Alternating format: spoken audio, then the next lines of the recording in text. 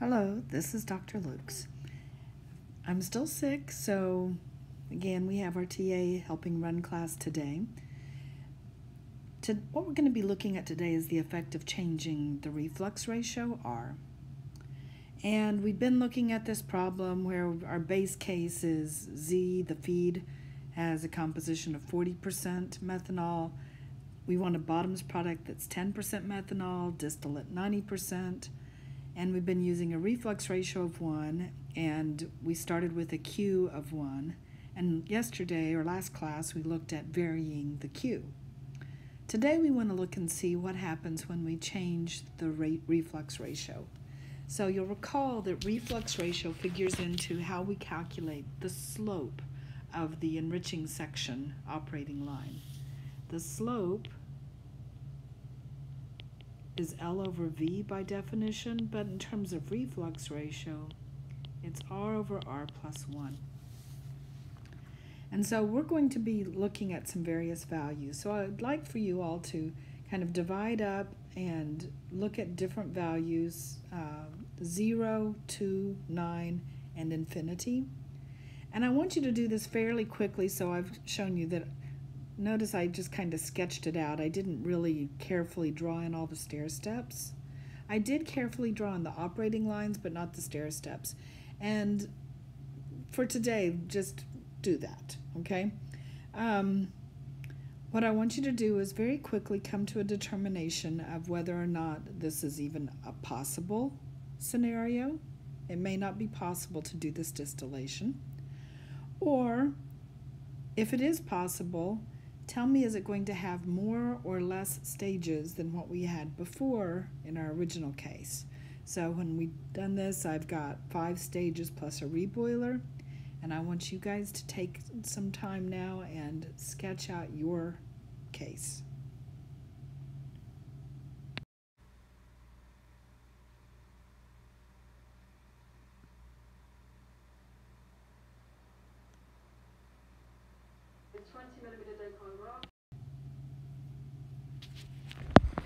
Okay, so you've had a chance to do this. Let's look at the various cases. So some of you looked at the case where R is equal to 0. And when R is equal to 0, L over V is equal to 0. And so the line is horizontal, and the intersection is past the equilibrium curve. We can't cross the equilibrium curve. Nature does not allow that. So therefore, this case is impossible. When we let R equal 2, L over V is 2 over 3. And so the slope this time, doing a rise over run of 2 over 3, we end up with a graph that looks something like this, and I had fewer stages, 4 instead of 5. At 9, the slope is 9/10, and I get even fewer stages. Notice how it's coming in and it's approaching that y equal x line. But notice now, if I go to r equal infinity, L over V approaches the value of 1. I can't let r go any larger than that, so therefore this is going to be a limiting value definitely. And this value here seems to give me the fewest possible stages. So let's kind of regroup and then think about what this means. So I have some questions here that I want us to think about. I've drawn in my XB, my XD, and my feed. And I've drawn in the Q line. What's the minimum reflux ratio? Now, I know that it is going to intersect the Q line, and it's going to start at XD, and it can't cross the equilibrium line. So the limiting value should be where it just barely touches that line. That would be my limiting slope. Okay? This minimum slope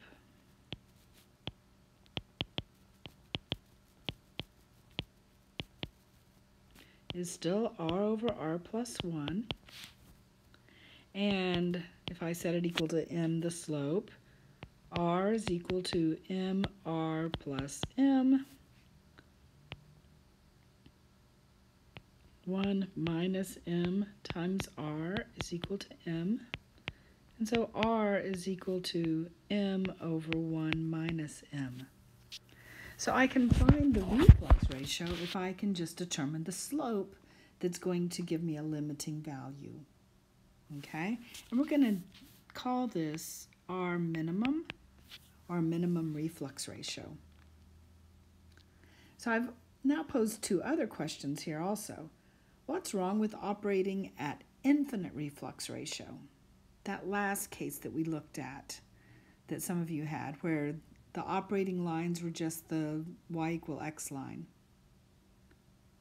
Okay, so the issue there is, yes, I have the fewest number of stages, but reflux ratio is a flow rate ratio of liquid over vapor. So again, let's look at what's going on. At the top of my tower, I have my V. It's going into a condenser,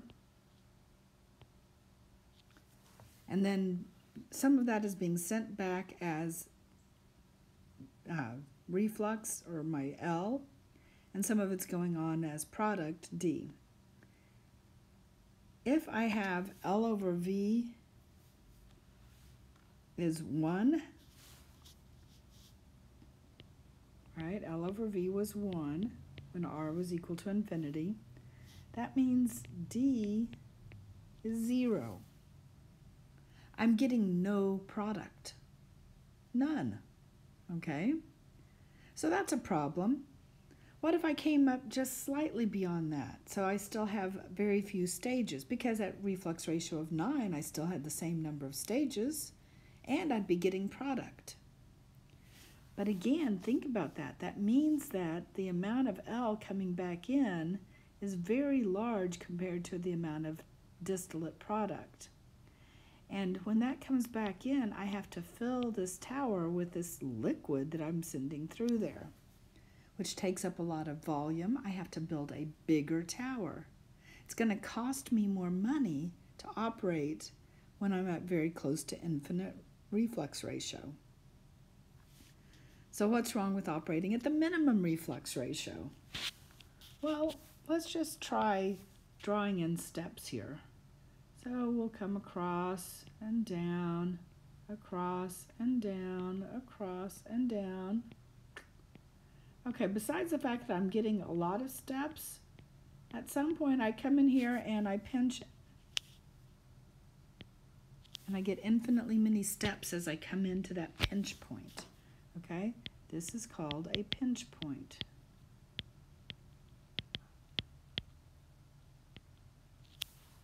And the number of steps as I approach that pinch point is going to be infinity. Now that will give me the smallest diameter tower, but it'll give me infinitely many stages. Clearly we'd like something somewhere in between.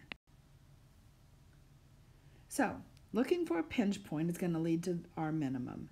Now we've only been looking at this one system right now, so our pinch point for this nice ideal system is always going to be kind of where the Z crosses the equilibrium curve.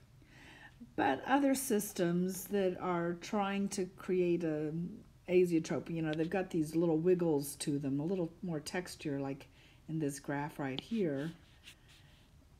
There, the pinch point may be somewhere before you actually get to the equilibrium point. Okay?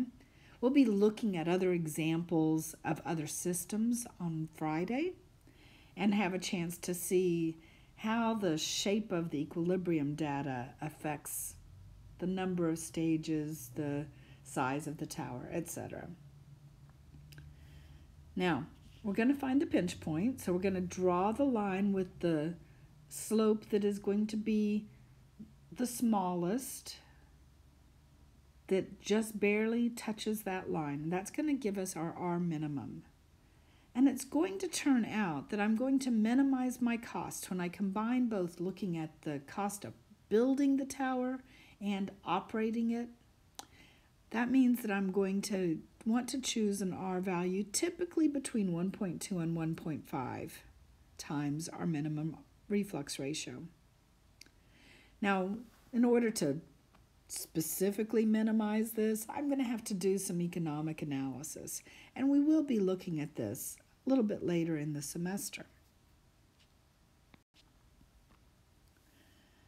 I'd like for you to take a little bit of time this weekend and look at these practice problems. Again, really understanding the effect of changing Q and changing R is going to really impact your ability to quickly understand what's going on with problems. On Friday, we'll be doing some more examples. They're not going to feel all that different. It's just that I'm going to give you some very different looking equilibrium curves than what we've been doing. Sometime between now and Friday, I also need you to do the Kahoot. I will be posting that in the assignments grid. And at that point, this concludes today's class. Thank you.